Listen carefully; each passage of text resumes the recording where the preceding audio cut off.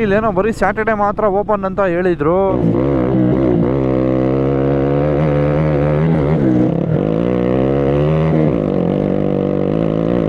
So ನಮ್ಮ ಜಾಕಿ ಅವರು ಹೊಸದು ಮಿನಿ 4 Pro ತೊಗೊಂಡಿದ್ದಾರೆ. ಆರ್ತು ಎಷ್ಟು ದೂರ ಆರ್ತು ಅಂದರೆ ಎಲ್ಲಿಗೂರು ಡ್ರೋನು ಅಲ್ಲಿ ಬೇರೆ ಯಾರು ಹುಡುಗರೆಲ್ಲ ಇದ್ದಾರೆ ಇವಾಗ. ಕನೆಕ್ಟೆಡ್ ಬರಲೇ ಇಲ್ವಾ ಥ್ರೋಟ್? ಕನೆಕ್ಟ್ ಆಗಲಿಲ್ಲ ವಾಪಸ್ ಅದು. ಮಚ್ಚ ಇಲ್ಲ, ಡ್ರೋನ್ಸ್ ಯೂಶಲಿ ಬರ್ಡ್ಸ್ ಅಟ್ಯಾಕ್ ಮಾಡುತ್ತೆ. ಈಗಲ್ ಹೊಡಿತು ಅಂದರೆ. ನಮಸ್ತೆ ಕರ್ನಾಟಕ, ಗುಡ್ ಮಾರ್ನಿಂಗ್ ಎಲ್ಲರಿಗೂ, ಬೆಳಿಗ್ಗೆ ನೋಡ್ತಾ ಇರೋರಿಗೆ. ಸೊ ಇವತ್ತು ನಾನು ಲಕ್ಷ್ಮಿ ಅವರು ನಮ್ಮ ಜಾಕಿ ಒಂದೊಳ್ಳೆ ಆಫ್ ರೋಡ್ ಬೀಟ್ ಹಾಕೋಣ ಅಂತ ಸ್ಕೆಚ್ ಹಾಕ್ಕೊಂಡಿದ್ದೀವಿ. ಸೊ ಏನಾಗ್ಬಿಟ್ಟಿದೆ, ಕರ್ನಾಟಕದಲ್ಲಿ ಇರೋ ಸುತ್ತಮುತ್ತ, ಬೆಂಗಳೂರು ಸುತ್ತಮುತ್ತ ಇರೋ ಆಫ್ ರೋಡ್ ಎಲ್ಲ cover ಮಾಡಿಬಿಟ್ಟಿದ್ದೀವಿ. Is no other spot left. So ಇವತ್ತು ಹೊಸೂರು ರೋಡಲ್ಲಿದ್ದೀವಿ, ಕೃಷ್ಣಗಿರಿ, ಶೂಲಗಿರಿ ಆ್ಯಕ್ಚುಲಿ ಇದು ಶೂಲಗಿರಿ. ಇಲ್ಲಿಂದ ಒಂದು 50 ಕಿಲೋಮೀಟ್ರು ಒಂದು ಒಳ್ಳೆ ಆಫ್ ರೋಡ್ ಸ್ಪಾಟ್ ಇದೆ. ಏನು ಬ್ರೋ ಅದ್ರ ಹೆಸರು? ಬೆಟ್ಟದ ತಿಮ್ಮರಾಯ ಸ್ವಾಮಿ ಟೆಂಪಲ್. ಬೆಟ್ಟದ ತಿಮ್ಮರಾಯ ಸ್ವಾಮಿ ಟೆಂಪಲ್ ಅಂತೆ. ಸೊ ನಮ್ಗೆ ಟೆಂಪಲ್ ಎಲ್ಲ ಬೇಕಾಗಿರೋದು, ಟೆಂಪಲ್ಗೆ ಹೋಗೋ ದಾರಿ ಬೇಕಾಗಿರೋದು ನಮಗೆ. ಏನೋ ಇವತ್ತು ಒಳ್ಳೆ ಡ್ರಿಸ್ಲಿಂಗ್ ಎಲ್ಲ ಆಗ್ತಿದೆ. ಇದೇನು ಫಾಗ ಅಥವಾ ಮಳೆ ಬರೋ ಸೀನ್ ಇದೆಯಾ ಗೊತ್ತಿಲ್ಲ. ಮೋಸ್ಟ್ಲಿ ಫಾಗೇ ಇದು. ಇನ್ನು ಬೆಳಿಗ್ಗೆ ಒಂದು 7:30-8 ಗಂಟೆ time. Hopefully does not rain and ruin hour of road plan. ನೋಡೋಣ ಬನ್ನಿ. ಕೂಳೆ ತೆಗೆದು ತುಂಬ ದಿವಸ ಆಯಿತು. ಎಕ್ಸಾಕ್ಟಾಗಿ 5,000 ಹೊಡೈತೆ ನಮ್ಮ ಕೂಳೆ ಇವಾಗ. 5,006 ಕಿಲೋಮೀಟರ್ಸ್. ಪರವಾಗಿಲ್ಲ. ಹಂಗಾದರೆ ಲಾಸ್ಟ್ ಇಯರ್ ಲೆಕ್ಕ ತೊಗೊಂಡ್ರೆ ನಾವು GSA ತೊಗೊಂಡಾಗಿಂದ ಲೆಕ್ಕ ಹಾಕೋಣ. 2022 ಆಗಸ್ಟು GSA 10,000 ಓಡಿಸಿದ್ದೀನಿ. ನಮ್ಮ ರಾಕಿನ 5,500 ಓಡಿಸಿದ್ದೀನಿ. ಈ ಕೂಳೆನ 5,000 ಓಡಿಸಿದ್ದೀನಿ. ಮತ್ತು ಇನ್ಯಾವುದು ನಮ್ಮ ಡುಕಾಟಿ ಏನು ಇನ್ನೊಂದು 1,000-1,500 ಓಡಿಸಿರ್ಬೇಕಷ್ಟೇ ಇವಾಗ ತನಕ. ಪರವಾಗಿಲ್ಲ, ಮಲ್ಟಿಪಲ್ ಗಾಡಿಗಳಿದ್ರು ಕ್ಲಾಕ್ ಮಾಡ್ತಾಯಿದ್ದೀನಿ ಕಿಲೋಮೀಟರ್ಸ್ನ. ಸೊ ನನ್ನ ಹತ್ರ ಒಂದೇ ಗಾಡಿ ಇದ್ಬಿಟ್ರೆ ಏನಾಗ್ಬಿಡುತ್ತೆ, 3-4 ತಿಂಗಳಲ್ಲೇ 10,000 ಕ್ರಾಸ್ ಮಾಡಿಬಿಡುತ್ತೆ ಆ ಗಾಡಿ. ಇಷ್ಟು ಗಾಡಿ ಇರೋದಕ್ಕೆ ಎಲ್ಲ ಚೂರು ಓಡ್ತಾಯಿದೆ.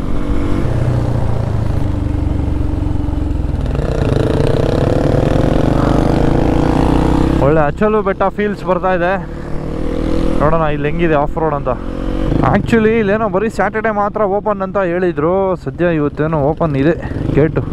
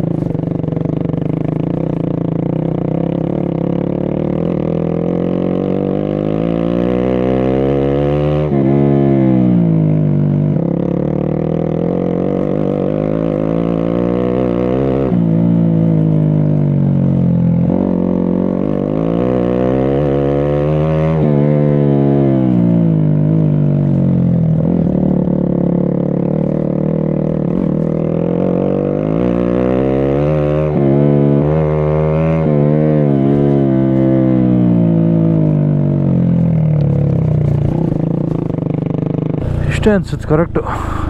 ನೋಡಿ ಇಲ್ಲೆಲ್ಲ ಬೈಕ್ಸ್ ಇದೆ.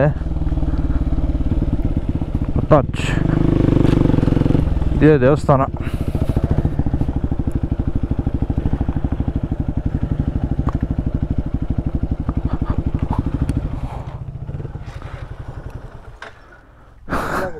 ಚೆನ್ನಾಗಿತ್ತು.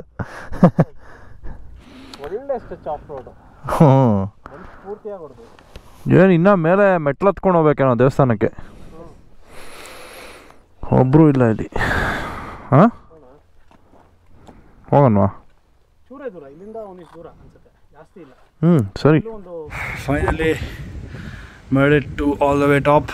ಸೊ ಇದೇ ದೇವಸ್ಥಾನ ಮೇಲೆ ಇರೋದು, ಯಾರೂ ಇಲ್ಲ, ಪುರೋಹಿತರು ಯಾರೂ ಇಲ್ಲ.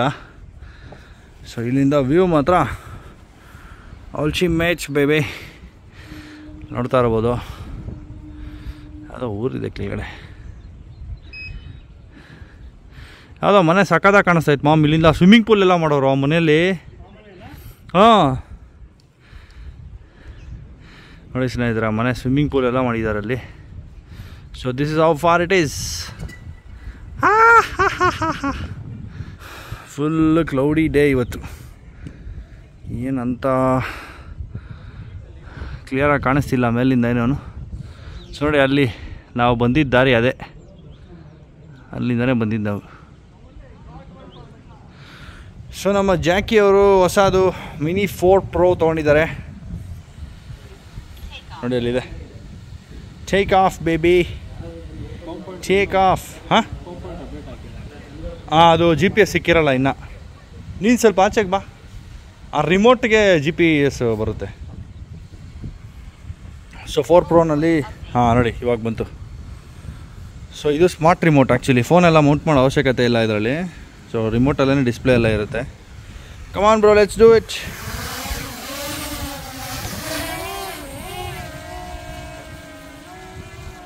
ಆರ್ತು ಅದು ಆರ್ತು ಅದು ಆರ್ತು, ಎಷ್ಟು ದೂರ ಆರ್ತು ಅಂದರೆ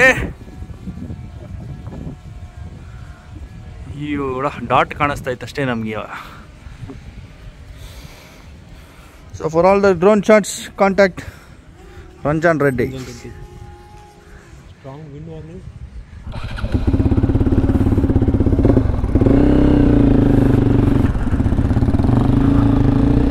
ನಮ್ಮ ರಂಜನ್ನು ಎಲ್ಲೋ ಡ್ರೋನ್ನ ಪಾರ್ಕ್ ಮಾಡಿದ್ದಾನೆ, ನಮ್ಮನ್ನು capture ಮಾಡೋದಂತೆ.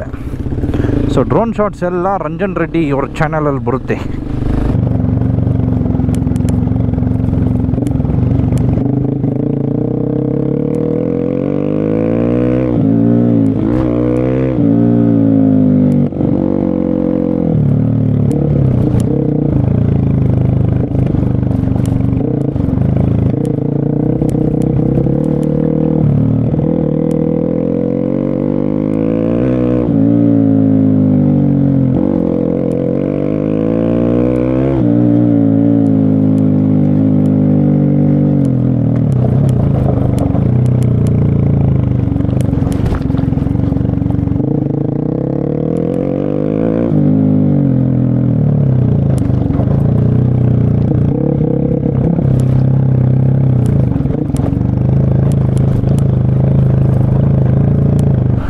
Some more boys coming now.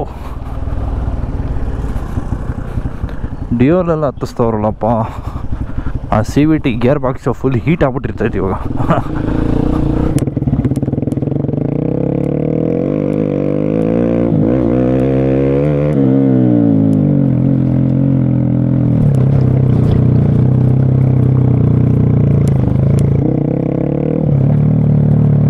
ಚೆನ್ನಾಗಿದೆ ಇಲ್ಲೊಂಥರ ಒಟ್ಟಿನಲ್ಲಿ, ತುಂಬ ಲಾಂಗ್ ಸ್ಟ್ರೆಚ್ ಇದೆ. ಆಫ್ ರೋಡ್ ಬೇಗ ಬೇಗ ಮುಗಿಯಲ್ಲ, ಸುಮಾರು ಕರುಗಳಿದೆ.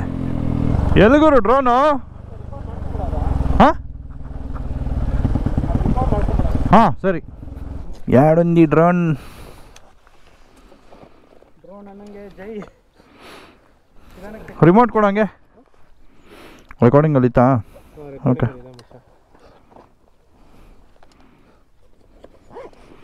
ಅದಕ್ಕೆ ನೀ ಥರ ಕೊಟ್ಟವನೆ. ಓ ಹಿಂಗೆ ನಿಲ್ಸಿದ್ರಾ ನೀವು? ನಾವೆಲ್ಲಿದ್ದೀವಿ ಅಂತ ಹೆಂಗೆ ಗೊತ್ತಾಗುತ್ತೆ ಮಚ್ಚ? ಈಗ ಇಲ್ಲೆಲ್ಲ ಇದ್ದೀವಿ, ಈ ಪ್ಯಾಚಲ್ಲಿ ಇದ್ದೀವಿ ನಾವು. ಬೆಟ್ಟದ ಮೇಲೆ ನೀವು ಸ್ಟಾರ್ಟ್ ಮಾಡಿದಲ್ವಾ, ಅಲ್ಲಿಗೆ ಹೋಗ್ತಿದೆ ಅದು. ಯಾವುದೋ ಗಾಡಿ ಇಲ್ಲ ಮಚ್ಚ, ಡಿಸ್ಟೆನ್ಸ್ ನೋಡು ಕಮ್ಮಿ ಆಗ್ತಾ ಇದೆ. ರಿಮೋಟ್ಗೆ ಸೊ ಡಿಸ್ಟೆನ್ಸು ಹೈಟು ಕಮ್ಮಿ ಆಗ್ತಾ ಇದೆ ನೋಡು. ಮತ್ತೆ ಮೋಸ್ಟ್ಲಿ ಈ ಪ್ಯಾಚ್ ಎಂಡಲ್ಲಿ ಇದ್ದೀವಾ? ಏನೋ ಇದು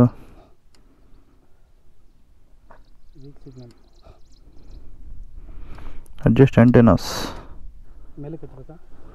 ತಡಿ ನಾಟ್ ಕನೆಕ್ಟೆಡ್ ಟು RCನಾ?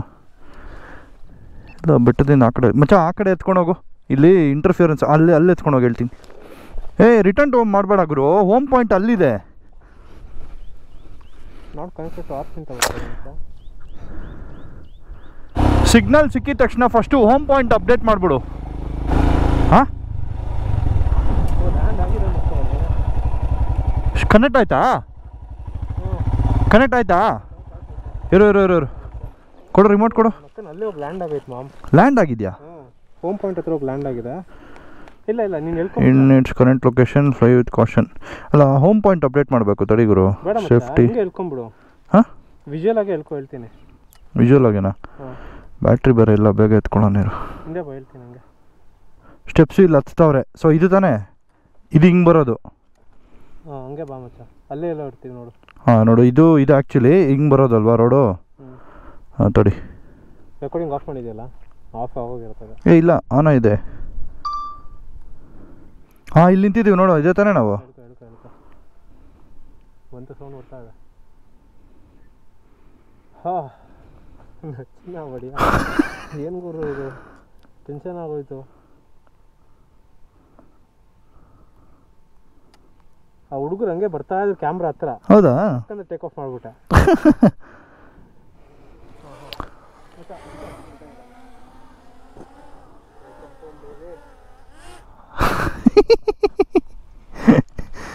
ಲ್ಯಾಂಡ್ ಆಗ್ಬಿಟ್ಟಿದೆ ಅದು ಮೋಸ್ಟ್ಲಿ ಹೋಮ್, ನೀನು ರಿಟರ್ನ್ ಟು ಹೋಮ್ ಹೊಟ್ಟೋಗ್ಬಿಟ್ಟಿದೆ ಅದು ಸಿಗ್ನಲ್ ಡಿಸ್ಕನೆಕ್ಟ್ ಆಗಿದ ತಕ್ಷಣ ರಿಟರ್ನ್ ಟು ಹೋಮ್ ಹೊಟ್ಟೋಗ್ಬಿಡುತ್ತೆ.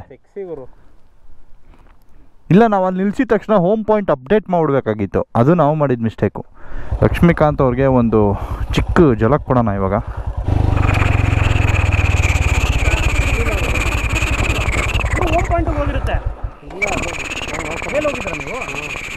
ಅಲ್ಲಿ ಬೇರೆ ಯಾರು ಹುಡುಗರೆಲ್ಲ ಇದ್ದಾರೆ ಇವಾಗ. ಕನೆಕ್ಟೆಡ್ ಬರಲೇ ಇಲ್ವಾ ಥ್ರೂಔಟ್? ಕನೆಕ್ಟ್ ಆಗಲಿಲ್ಲ ವಾಪಸ್. ಅದು ಅದೇ ಆಫ್ ಆಗೋಯ್ತಾ? ಇಲ್ಲ ಇದು ಬ್ಲ್ಯಾಂಕ್ ಆಗೋಗಿದೆ ಸ್ಕ್ರೀನ್. ಹೆಂಗೂರು ಸೆಂಟ್ರಲ್ಲೇ ಏನೋ ಅಟ್ಯಾಕ್ ಮಾಡಿದೆ ಮಚ್ಚ ಬೋರ್ಡು. ಏನೋ ಆಗಿದೆ ಮತ್ತೆ, ನಿಂತ್ಕೊಂಡೇ ಇದೆಯಾ ಮಚ್ಚ? ಇಲ್ಲ, ಡ್ರೋನ್ಸ್ ಯೂಶಲಿ ಬೋರ್ಡ್ಸ್ ಅಟ್ಯಾಕ್ ಮಾಡುತ್ತೆ. ಗೀಗಲ್ ಹೊಡಿತು ಅಂದರೆ ಸಡನ್ನಾಗೆ ಬಿದ್ದೋಗುತ್ತೆ ಅಲ್ಲೇನೆ ಡ್ರೋನು. Switch off ಆಗೋಯ್ತಾ? ಅದೇ ನನಗೂ ಅರ್ಥ ಆಗ್ತಾಯಿಲ್ಲ. ಹಿಂಗೆ ಬಿದ್ದರೆ ಬ್ಯಾಟ್ರಿ ಅದರಿಂದ ಆಚೆ ಬಂದ್ಬಿಟ್ರೆ. ಬಟ್ ಇಲ್ಲ, ಏನಾದ್ರು ಹೋಮ್ ಪಾಯಿಂಟ್ ಹೋಗಿ ಸ್ವಿಚ್ ಆಫ್ ಆಗಿದೆಯಾ? ಏನಾದ್ರು ಮೇಲೆ ಹತ್ತಿಲ್ಲ? ಹೋಮ್ ಪಾಯಿಂಟ್ ಮೇಲೆ ಅಲ್ಲಿಲ್ಲ ಗುರು. ಅಲ್ಲಿ ಹೋಗ್ತಿದ್ದಂಗೆ ಕನೆಕ್ಟ್ ಆಗ್ಬೇಕು ಬ್ರೋ, ಅದು ಆನ್ ಇದ್ರೆ. ಡ್ರೋನ್ ಕನೆಕ್ಟೇ ಇಲ್ಲ. ಹೋಮ್ ಪಾಯಿಂಟ್ ಅಪ್ಡೇಟ್ ಮಾಡಿದ್ರಾ? ಆ್ಯಕ್ಚುಲಿ ಇನ್ನೊಂದು ಆಪ್ಷನ್ ಇತ್ತು ಗುರು, ಇಲ್ಲಿಗೆ ಹೋಮ್ ಪಾಯಿಂಟ್ ಅಪ್ಡೇಟ್ ಮಾಡೋದು ಕಳಿಸ್ಕೋಬೋದಾಗಿ. ನಾವು ಅದೇ ಮಾಡಿದ ಪ್ರಾಬ್ಲಮ್ಮು. ನಿಂತಿದ ತಕ್ಷಣ ಅಪ್ಡೇಟ್ ಹೋಮ್ ಪಾಯಿಂಟ್ ಒತ್ಬಿಡ್ಬೇಕಾಗಿತ್ತು. ಹಿಂಗೆ ಮಾಮಿ ರೀಕನೆಕ್ಟ್ ಮಾಡೋದು ಈಗ ಬ್ಯಾಗಲ್ಲಿ ಇದೆ ಮಗ, ಆನ್ ಮಾಡ್ಕೊಂಡ್ರೆ ಆಯಿತು.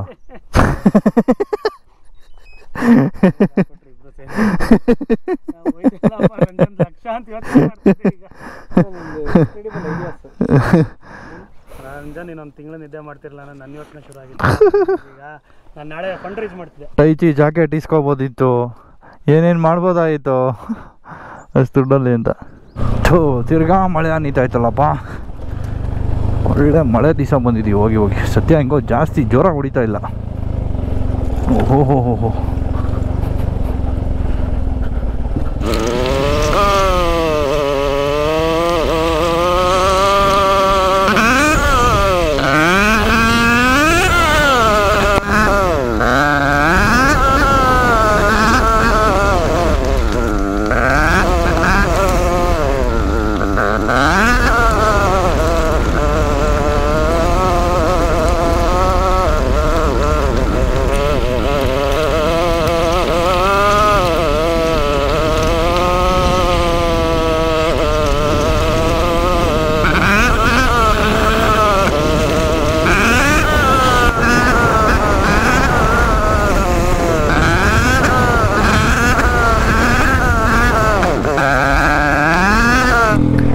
ಬಿಡ್ವಿ ವಾಪಸ್ಸು.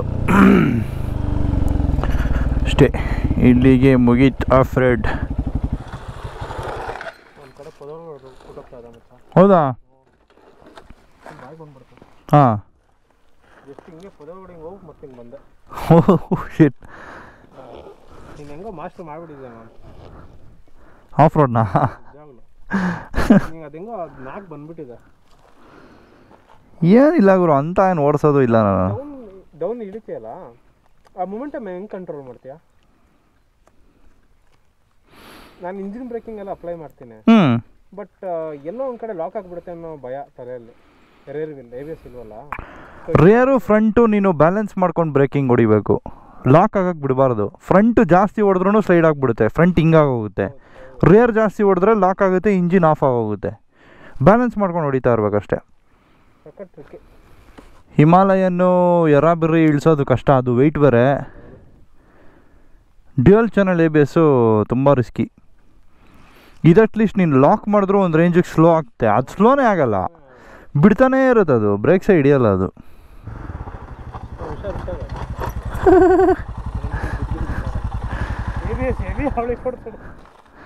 ಅದೇ ಹೇಳ್ತಾ ಇದ್ವಿ ಇವಾಗ. ನೋಡಿದ್ರಲ್ಲ ಸ್ನೇಹಿತರೆ, ಆಫ್ ರೋಡ್ ಎಲ್ಲ ಚೆನ್ನಾಗಿತ್ತು. ಏನು ಅಂಥ ಚಾಲೆಂಜಿಂಗ್ ಆಗೇನಿಲ್ಲ, ಇನ್ಕ್ಲೈನ್ ಜಾಸ್ತಿ ಇತ್ತು ಒಟ್ಟಿನಲ್ಲಿ.